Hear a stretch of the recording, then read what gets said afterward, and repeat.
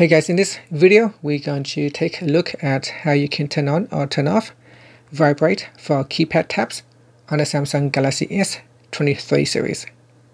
First, let's go back to the home screen by tapping on the home button at the bottom of the screen.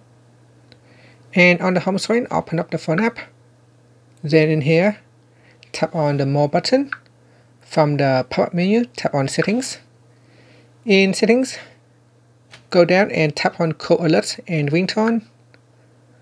On the next screen, scroll down and tap on Vibrate for keypad taps.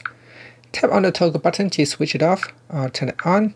When this is turned off, then when you are typing on the keypad here, your phone will not vibrate to give you a feedback. Otherwise, if you go back in here and switch it on,